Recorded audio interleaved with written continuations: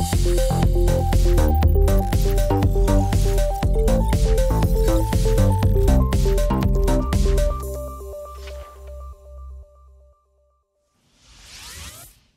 again everyone, and welcome back to Learn Linux TV. In today's video, what we're going to do is take a look at the locate command. The locate command helps us, locate stuff. It helps us locate files in our Linux file system. And it's very useful if you don't know exactly where something might be. And this video is part of my Linux Crash Course series. This series is over 60 episodes long and counting. There's all kinds of Linux related knowledge in the playlist for this series, so definitely check it out and learn more Linux even beyond what you learn in this video. Anyway, with all of that out of the way, it's time to dive into the locate command, so let's do exactly that. Alright, so here we are on my handy dandy Linux terminal. Let's get started. Now the first thing we'll need to do is see if we have the locate command available. And I don't. Now this command may or may not be installed by default on your distribution, so we might need to install it. Now the way we go about installing this package is done in one of two ways. Either we're going to install the mlocate package, or we're going to install the plocate package. It really doesn't matter which one you install because either of these packages will provide you with the locate command. It's not going to be exactly the same, but for the most part it is. Basically what's happening is mlocate, which is the package that provided the locate command, up until more recently, that's being deprecated in favor of plocate. So what you'll do is try to install the plocate package. If you don't have it, it might be mlocate. In the case of Ubuntu and Debian, you can run sudo apt install and then plocate just like that. So that's what I'll do. I'll type in my super secret password, preferably correctly, and I'll press enter. And it's installed.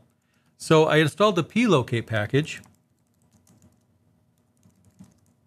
and that provided me with the locate command. Now again, if I installed the mlocate package, I would also end up with a locate command. It's a little bit different, but for the most part it's the same. Most distributions are either going to have mlocate available or plocate available.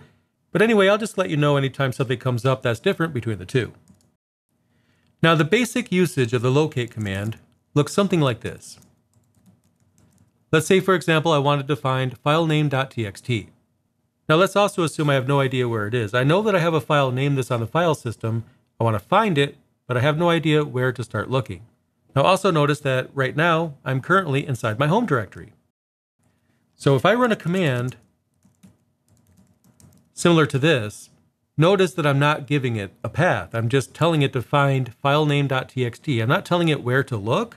I'm just telling it to find it. And that makes sense. I don't even know where to look. So I can't tell the locate command where to start looking if I don't even know. And that's one of the benefits of the locate command. You don't have to tell it where to look. But how does it know where to look? Well, the way that it works, the locate command has a database. We'll get into that shortly. But if you're curious, for now, just understand that there is a database. And that's how we're able to search for files without typing the path. That also means that if filename.txt is located somewhere earlier in the file system, even though I'm in my home directory, if it was, in a different directory, even underneath that, it would still find it. Anyway, I don't have a file named filename.txt on my system, but I do have one named sshd_config. I know that's in the etc ssh directory. I just decided to pick that as an example because I know that it's here, so I'll press enter. And as you can see, it's showing me a list right here. A list of files and directories that include sshd_config. So as you can see, the command does indeed work. Now let's take a moment and talk about that database. Obviously, you're going to be adding files to your system every now and then. I have no idea when you're going to do that, so you don't want to have to rescan your file system every single time, but every now and then you do have to run updatedb to update the database. Now, if your distribution ships plocate or mlocate, that can make this different, but this command right here is how you tell it to update the database of files in your system. Now, for me, it's telling me that permission is denied, so let's just rerun that command with sudo. And as you can see, it updated the database. It doesn't really show you all that much, but every now and then you might want to run updatedb like I just did to update the database. And that's one of the downsides of the locate command, actually. the results might not be all that accurate. Meaning if you've saved a file and that file has not been added to the database and the database has not been updated yet, it's possible that it might not show results even when the file is there. We'll get back to the video in just a moment, but I wanted to take a moment and let you know that I have a brand new course available, this time covering Ansible. My new 20-episode course covers all the basics of Ansible, such as entering commands, writing playbooks, refactoring plays into roles, encrypting and decrypting files, and much more. The course is full of hands-on examples to keep you engaged, and by the end of the course, you'll be able to use Ansible in your daily workflow. In fact, I'll even cover lesser-known features, such as Ansible Pull. On the screen right now is a URL you could use to go directly to the course and start learning Ansible. In each lesson, I'll break down each component into easy-to-understand explanations, and along the way, you'll get real experience with Ansible. In fact, with over 20 years of experience in the industry, you'll be learning Ansible the way that it's actually used in real data centers. For example, I'll also teach you the basics of version control along with Ansible during this course, since it's very common that the two will be used together. So, check out my course and learn Ansible. You won't regret it. Now, let's get back to the video. So, just keep in mind every now and then, run updatedb. If your system uses the plocate package, then there's a cron job that's going to update that periodically for you, which is pretty cool. Anyway, the locate command is fairly simple. All you do is type locate and then what you're looking for. But there's a few more options, though, that we should give it. So, for example, if I was going to find this particular file again, the same one as earlier, but let's just say, for example, I typed it in all caps for some reason. Now, obviously, it's not going to find this particular file, at least not the one I'm looking for. I don't have that file in all caps, so it's not going to find it. So for that reason, what I could do is give you the case insensitive option, -I, as you see here. Check this out. -I activates case insensitive mode, and that's very helpful if I don't know the case of the file. I might know how it's spelled, but I don't know, is it camel case, is it uppercase, lowercase? If I don't know, then I could use -I to avoid even caring about whether or not anything is uppercase or lowercase.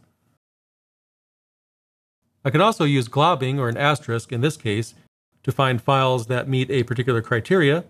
For example, star.conf, what that's going to do is give me every file that locate is aware of that ends in .conf.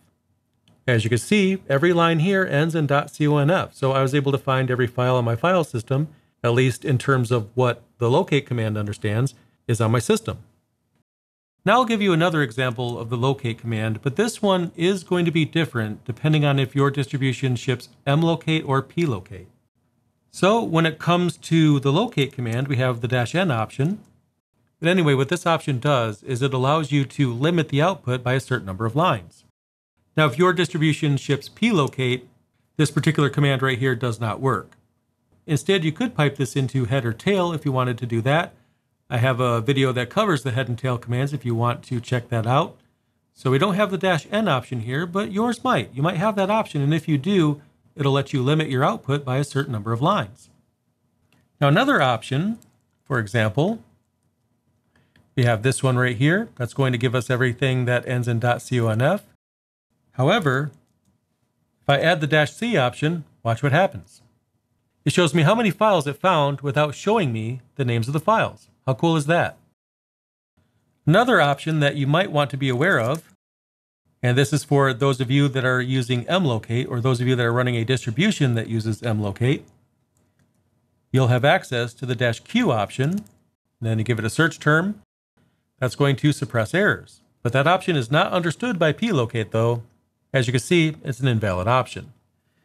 Now I know it's confusing that we have two different versions of locate, but all you have to know is how you search for files because that's what you use it for. Locate, and then whatever your particular search term is. It could be a file name if you know it. It could be part of the name if you only know part of the name. And every now and then, you might have to run sudo and then updatedb to update the database. But anyway, if you're looking for a way to search for files in your system and you find the find command a little bit too overwhelming, well, now you know the locate command. And there you go. Yet another episode of the Linux Crash Course series has come to a close. Now sure, the locate command is one of the easier commands, so I think this is going to be edited down to be one of the shorter videos in the series, but every now and then some of the commands that we will learn when it comes to Linux are going to be super easy, Some commands won't have all that many options, so some of the videos in this series are going to be quite short. But anyway, I hope you enjoyed this video. If you did, click that like button to let YouTube know that you liked this video. That would be very helpful. But in the meantime, subscribe if you haven't already done so, because I have some awesome content coming very soon that I can't wait to show you. And I'll see you as soon as I have those videos uploaded.